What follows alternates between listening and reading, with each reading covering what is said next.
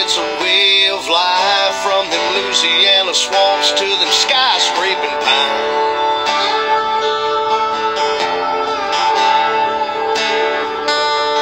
Talking about bass, bucks, ducks, squirrels, turkeys, and hogs, Gulf Coast fishing and gigging bullfrogs. We talk about it all. It's about that time for Southern outdoors. It's a way of life for the backwoods country folks. From the deer stand to the duck blind, here in sportsman's paradise. It's Southern Outdoors on Seg01.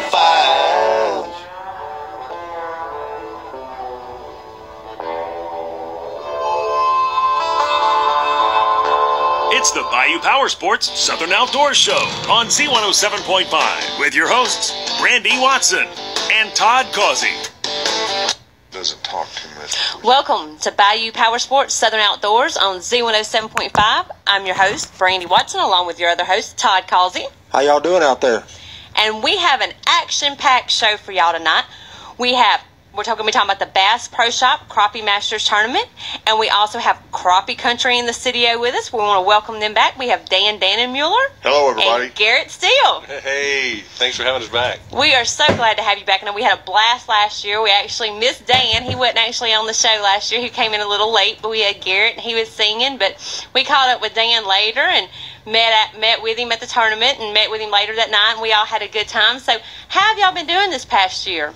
Fantastic. We've been out on the road, traveling, seeing everybody, and fishing everywhere. G's been out singing, and we've just been having a blast. What do you think? It's tough, singing and fishing. I hate it. I know, that's just such a hard life. It's just so hard, you know? Somebody's got to do it. Very blessed. Love it.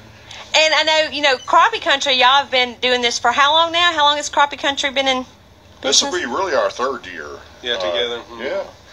Third year on together fishing the tour. A little bit in the first year, a lot last year, and a tremendous lot this year. And you can also go to Crappie Country, their Facebook page, and check them out. Now, I know last year, right, the weekend, I think it was a week or two before y'all actually came here, y'all were in Mississippi, and it was actually sleeting and snowing on y'all in Mississippi. And then y'all come in today, and here we are having severe thunderstorm warnings. Y'all just bring the weather with you. I know. G and I were talking about that out on the boat. We were just talking about, what is this stuff? It follows us wherever we go, and that's just the way it is. When we fish, we're out in it. We were in the rain all day today. Yep. Sometimes, hey, fishing in the rain is the best way to catch fish, especially right before it starts. Yeah. Sometimes that works out really good for you. Better before it starts. We're talking about the Bass Pro Shop Crappie Masters. We're actually want to welcome it back here to our area. It's going to be February the 26th and 27th on Lake D'Arbonne.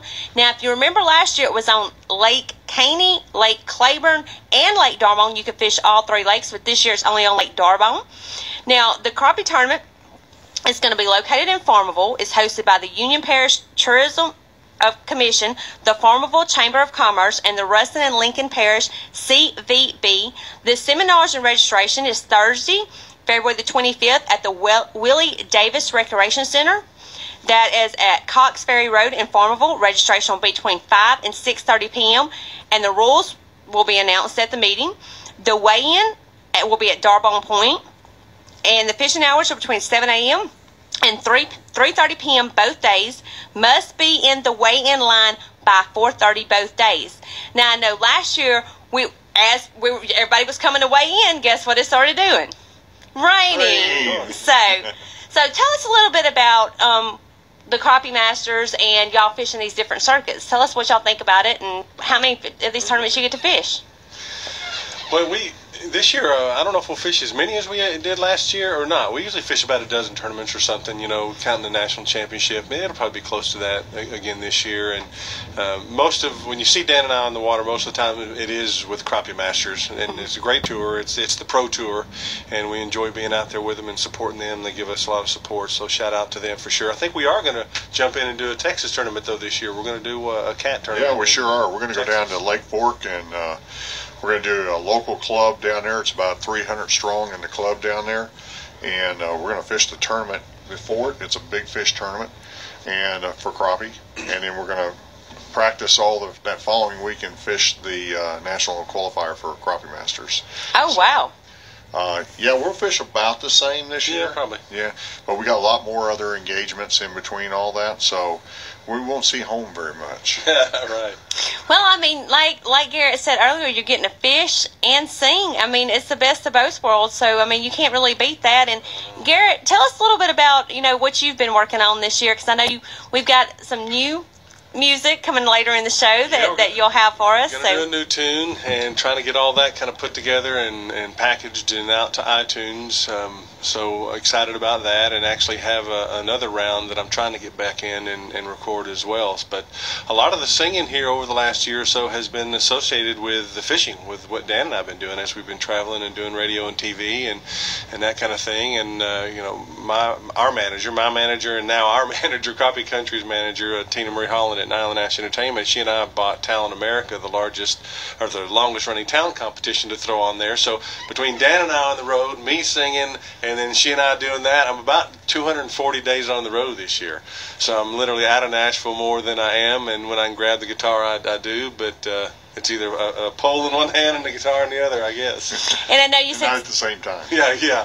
Although if it helps us catch fish, we try it. Put a line on the end of the strings. There we go. Okay. We'll do anything if it helps us catch fish, won't we? There, what was it way back when we were younger? They had the cartoons on, so you can come up with a "Here, fishy, fishy, fishy, fishy" song. There you go, Garrett. You wouldn't have heard us on the boat here about a day ago. I was out there making up song words as we were going, catching fish and all that. And he's sitting over there grinning from ear to ear, because that's the only way I know how to sing. I can't remember all the lyrics. So So Gary, you said that a lot of your singing this in the past year, in the last year, has been involved with crappie masters and fishing. So did you tell us you've been singing a lot on the trail, or are you writing a lot of the songs revolved around your experiences fishing? Well, I've got a friend of mine out in West Texas. Actually, he's the one that wrote the song we're going to do today, and I've kind of put the bug in his ear, and they've got a fishing song going, and I may try to get with him and get a fishing song going. I did record a song, with Teddy a few years ago, and it's a great rocking song. I think you guys have heard it. It's called Stomp, and I was in the boat and have rewritten the lyrics to that, to use as a fishing song, just because I love the rocking melody, but don't have permission yet from the publisher or the writer, so we haven't gone in and recorded that. But I'm in need of some fishing songs, so management's been on me to be writing more, because Dan and I require some fishing tunes, for our projects and stuff as well. So. We'd love to have it come up, for weigh-in like they do on the elites on the bass side, and have our Stomp song come on there. We think it'd be awesome. Oh yeah, I mean my wheels are turning over here. Doing promotions, my wheels are turning. I got all sorts of things going on in my mind. You guys have a theme song as y'all come up. Dan, do you ever have to stop him from writing songs from the other seat? I know y'all sitting on the front of the boat and you're trying to fish. You ever have to make him, hey, put the pen and paper down and let's catch some fish? Not really. I mean, if the fish are on, he's active. I mean. He's in it. We were in it the last 2.5 days. I mean, didn't have a lot of time. Once in a great while, it might slow down a little bit in some stretches that we're fishing. But, no, not too much, unless we just really got a boring time on the water. Might have to keep me from drumming now and then. Yeah, he's drumming a lot. Hey, but whatever works. As long as you're out there, you're having a good time. You're catching some fish. It beats the alternative. Yes.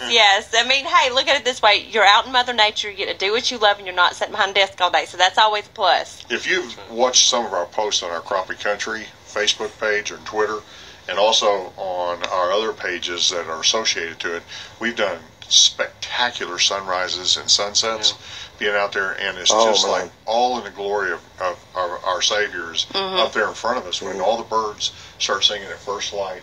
That just sends the goosebumps up and down your body. It does. There's nothing like it. You talking about that, you was talking about Lake Fort a while ago. Me and a friend of mine was fishing Lake Fort a few years ago, and as the sun was going down, I was on the back of the boat fishing, and he turned and looked back, and the sun was setting behind me, and he wound up taking a picture. I'm sitting there with my rod in my hand fishing, and he took the picture and then showed it to me. I'm like, just send me that picture. It's a gorgeous picture. But I mean, you can you can see some gorgeous sunsets from the lake. Yeah, and the different colors and the hues, and it's just like an apron that's saying that this is a separation from one part to another. And then we had another day that we got to experience, and it was another day we weren't in an office and we didn't get to see it. And we look at each other a lot, and we kind of have a saying, you know, and we say it throughout the day and in the morning or whatever, and look at each other and say, you know, this is living. I mean, we're really fortunate to be able to get out there and do that, and we've got a list of sponsors that continues to grow that enable us to do that, and a lot of that is because of folks like you who've been able to have us on radio and TV, and a lot of people don't understand that it's really about that with the sponsors, and we can kind of get their product out there and tell them thank you for putting us on the road, then it's kind of a cycle, you know. And a lot of people don't realize, you know, they sit and watch TV and see, you know, professional fishermen, whether it be bass fishing or crappie fishing on TV, and they think, oh man, that's got to be cool to just fish for a living, that's all you do. But there's a lot more involved with it than just sitting on that boat and fishing. You know, there's a lot of schedules and stuff that have to be kept with your sponsors and things like that to keep, like you said, their product out there. So it's not just all fishing. There is, you know, some work involved with it, right? There's quite a bit of work. In fact, that's where a lot of fishermen miss the point when they're trying to get sponsors and have helped do some sponsorships with people. But what the biggest part of it is not winning tournaments and the whole bit. It's the other side of it that helps the client, our sponsors or our clients, and it's to help their products get out there and get in front of people. When they're good products and you put it in front of them, we won't sign up with anything, I mean anything, unless it works. And it's got to work well. So a lot of times we're asked by you out there, you know, is this something you use? Is it something you endorse just because you're sponsored? No. It's because we have a relationship that we feel that product is something that is appropriate for you out there and us. And if we don't use it, we are not going to talk about it. Right. You've been listening to Bayou Power Sports Southern Outdoors on Z107.5. Don't forget to download the Red Peach Radio app free on your Android or iPhone and listen to us anywhere in the world, or you can text us at 1-800-638-107.5. We're going to take you to your break. When we come back, we'll have your B&L Marine outdoor calendar.